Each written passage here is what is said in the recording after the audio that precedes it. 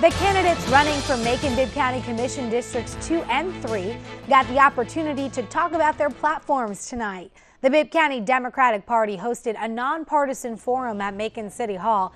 A crowd of about 30 showed up to hear what candidates Paul Bronson, Henry Fickling, Danny Glover, Elaine Lucas, and Terry Tripp have to say about their runs for office. Chair of the Bibb County Democratic Party, Fred Swan, says it's important for people to be informed before they head to the polls this time around. This is an election a lot of people don't know a lot about a brand new government that is going to impact our local area 20, 30 years from now.